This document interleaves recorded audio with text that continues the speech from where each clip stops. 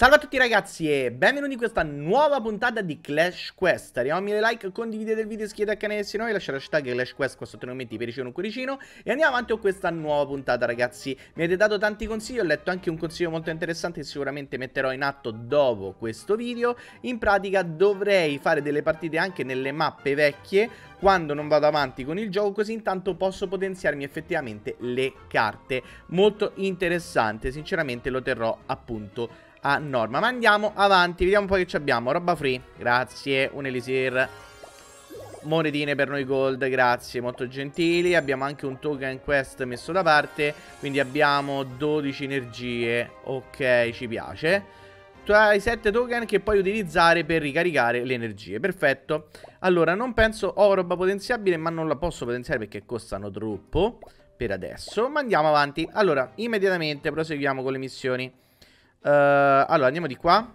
Qui avevamo quasi completato tutto, dobbiamo fare solo l'ultima. Andiamo a vedere se ci riusciamo subito. Ok, si prosegue. Allora, vediamo un po' che riusciamo a combinare. Qua è un problema grosso.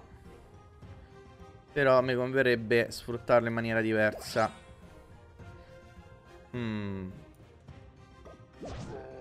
la combo per due di questi sarebbe comoda, però eliminerebbe solo uno. Questo eliminerebbe uno e massacrerebbe quasi l'altro. E questo farebbe la stessa cosa, quindi andiamo dai maghi. Ok. E a sto punto possiamo anche andare da loro. Anche se sinceramente mi piacerebbe una bella palletta di fuoco qua, che faccio un po' più piazza pulita, perché quello può essere fastidioso là dietro. Facciamo così. Ok. E adesso proviamo ad andare di loro. Beh, una bella piazza pulita, però ho utilizzato forse troppe unità. Vai così, ci piace. Adesso abbiamo una linea di arcieri e una linea di maghi. La linea di maghi di qua mi è più comoda perché fa un po' di pulizia. La linea d'arcieri prende solo qua davanti, quindi io farei così. Vediamo un po' se ci riusciamo stavolta a portare a casa qualcosa. Arcieri di cattiveria e vediamo che se riusciamo. Sembra di sì, dai. Basta l'ultimo colpetto, ce l'abbiamo fatta. Ok. Perfetto, si prosegue. Così abbiamo preso tutte e due le cassette e ci siamo anche un po' potenziati. Allora, cassetta qui su che ci dà bella robina, ci piace. Perfetto. E andiamo immediatamente a vedere che ci abbiamo qui. Abbiamo free, un elisir. Ok, ci piace. E possiamo andare a vedere potenziamenti. Non ancora perché giustamente l'abbiamo già utilizzato per potenziare la fireball. Allora, vediamo un po'. Proseguiamo da questo lato a sto punto. Iniziamo, cannonball. Vai, buttiamo giù subito le torre del mago, che può essere fastidiosa. Ecco qua. Qua i cavalieri sono comodi, che facciamo una bella pulizia. E qua forse sarebbe comodo anche non sprecare unità. Il problema non sprecare unità è un problema grosso. Posso fare così. Tiè. Ci siamo. Siamo in botta. Ce la possiamo fare. Ok. Qua abbiamo un paio di problemi logistici. Se io facessi così aprirei la porta a loro, però quelli starebbero lì. Sinceramente sai che vi dico? Faccio proprio questo. Sembra una cavolata, ma avere già sta strada aperta e mandare loro in attacco può fare la differenza. Guardate i danni. Beh, è rimasto solo quel cannoncino, che sinceramente me lo levo con sto cavaliere. No, son pirla. Ok. Me lo levo con lui, dai. No, non bastava. Ok, ho sprecato unità a cavolo, però abbiamo creato una mandria di arcieri. Però ho già finito le unità, raga. Ok, stiamo all'ultimo stage. Ce la potremmo fare, Ce la potremmo fare.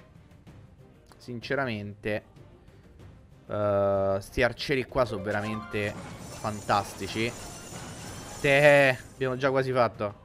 Ci piace. Allora, vai col cavaliere che pulisce lì e vai con loro. Ciaone. Ok, sto stage abbiamo fatto abbastanza tranquillamente. Allora, vediamo un po' se riusciamo a portarcela a casa. 1, 2 e 3. Questa c'ha delle balestre qua davanti, sapete, vi dico. Invece le fa lo scemo. Cerchiamo di eliminare subito sta roba qua. Perché le balestre fanno un sacco di danni e sono problematiche. Queste non le eliminiamo. Questi non bastano. Questi non le eliminano tutte addirittura. Fantastico. Ok, noi stiamo proprio alla grande. Vediamo un po', facendo così l'abbiamo abbassati un po'. Combo per 3, questo non prende quella a destra. Ok, almeno gli abbassiamo un po' di danni. Sto cercando di non sprecare cose, sinceramente. Però non sono molto bravo, si vede. Allora, qua abbiamo una valanga di cavalieri. Ma proprio una valanga. Che però questi vanno a sbattere contro un muro e non fanno niente. Quindi ci converrebbe puntare a levare qualcosa subito o fare spostamenti. In questa maniera veramente non gli rompo niente. Così non gli abbasso nulla. Se gli levassi i muri però con maghi, vediamo un po'. A sto punto i cavalieri c'avrebbero aria pulita. Guarda che pulizia. Ne va sprecato qualcuno. Al massimo io potrei fare una bella cosa. Un cavaliere potrei non sprecarmelo. Non mi conviene sprecare una swap così però. Ok. Direi che ci siamo. Levando questi due soltanto dovremmo levare quella balestra. E forse possiamo avere pure abbastanza unità per vincere. Allora, queste vanno a colpi qua. E a noi non ci interessa. A noi ci piacerebbe fare una bella pulizia di quelle grosse. Però questo romperebbe uno solo. Non ci conviene.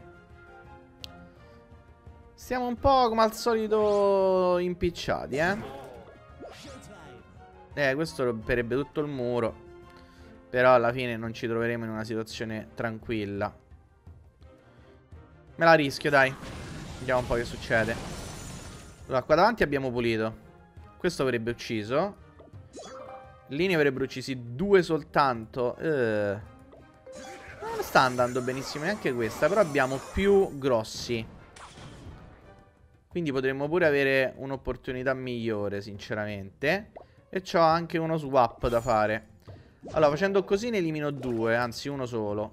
Così ne elimino uno solo. Così elimino lui. Tanto questo non viene eliminato, quindi possiamo anche fare sto gioco. Perfetto. Ok. Se vado lì elimina. Se vado lì elimina. Quindi vai, tranquillo. Ci siamo riusciti. Stage portato a casa, anche questo. Bene così. Completato e ci portiamo due cassette a casa. Andiamo a vedere di riuscire a combinare a portarci qualcosa a casa. Non è per niente facile. Io qua c'ho sto swap, li uso subito. Facciamo subito fuori tutta la linea, se possibile. Gli arcieri fanno fuori un'altra linea. Ok. E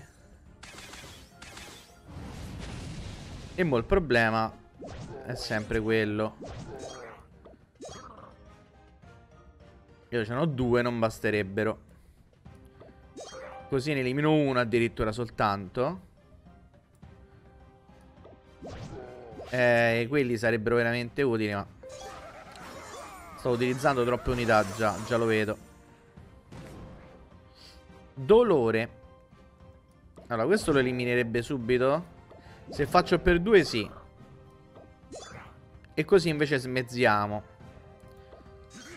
Vediamo un po' che succede. Mi sto tenendo la fireball questa volta e mi sto tenendo pure loro che sono grossi. Non viene eliminata coi maghi. Coi barbari sì. Però dopo mi convengono i maghi, sinceramente. Tanto. Guarda che sfortuna dove sta ficcato lui.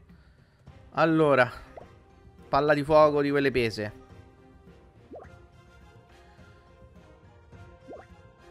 Ok, così eliminerei due cannoni. Così ne eliminerei 3. Vedete? No, 3 in tutti i sensi. Mi conviene levare quelli frontali. Perfetto. Meno unità ci sono sul terreno e più abbiamo probabilità di portarsela a casa. Ah, che sfortuna non distrugge. Ma rischio così, dai. Madò, quanta roba memoria. Allora vado d'arcieri. Ok, i grossi non dovrebbero morire. Mi è morto un arciere però di nuovo. Questo va a colpire a destra, così è sfortuna però. Se li metto in fila questi potrebbero fare uccisione.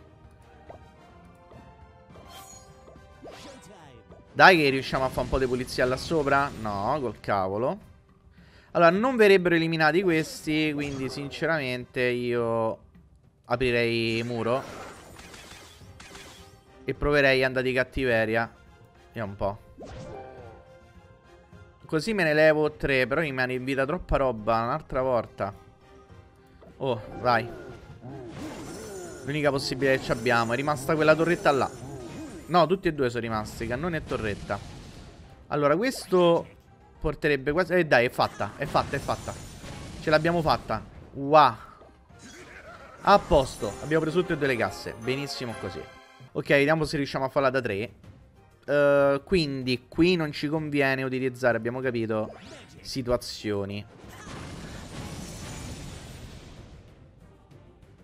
Allora, facendo maghi non elimino niente. Facendo barbari elimino 4. Quindi conviene barbari. E rimane soltanto quella balestra lì a dritto. Ecco, sarebbe però un po' uno spreco la balestra dritto lì. Però che me posso inventare? Niente di eccezionale. Almeno che non faccio uno swap. Vediamo un po'. Facendo più danni di qua. No, niente. Una cavolata grossa. Devo andare a botte singole perché sennò spreco unità. Tanto il cavaliere non mi ci muore. Però effettivamente stiamo sprecando unità alla grande. Il gigante non me ne fosse arrivato uno, nel momento giusto che mi serve. Addio al cavaliere? No, ok, ancora vivo. Allora, quelli potrebbero essere eliminati, ma ci vogliono troppi danni. Quindi sto andando veramente a un'unità alla volta, raga, bruttissimo. Ho sbagliato. Porca miseria, vabbè. Diciamo che nel male ho fatto bene uguale. Ok, qua va palla di fuoco. Che gli levo tutti sti gold maledetti intorno. In più faccio danni. Ok. Sta linea, se facessi lo swappino qui. Vediamo un po'. Mi è rimasto quel maledetto arciere laggiù, che non con tantissimi danni potrebbe essere eliminato. Però non mi bastano i danni. Vabbè, visto che mi vuoi uccidere l'arciere, magari mi uccidi il mago. Non me lo uccidi il mago, benissimo. Ho capito, quelli vanno sprecati veramente tanto. Così, vediamo un po' di 3 arcieri, forse i 3 arcieri. E i 3 maghi me li uso dopo. Cioè, anzi, sono 5 maghi in verità. Che non sono male per niente 5 maghi in questa situazione. Wow. Ci è andata molto bene questa. Abbiamo qualche problema logistico qui. Però forse ce la facciamo. Non è morto. Io mi tiro a dritto così. E forse non ce la facciamo per un pelo. Porca miseria, guardate che sfortuna. E niente. Sempre 2 su 3 stage. Siamo arrivati al quarto livello della Cannonball REEF. Quindi abbiamo fatto un bel progresso.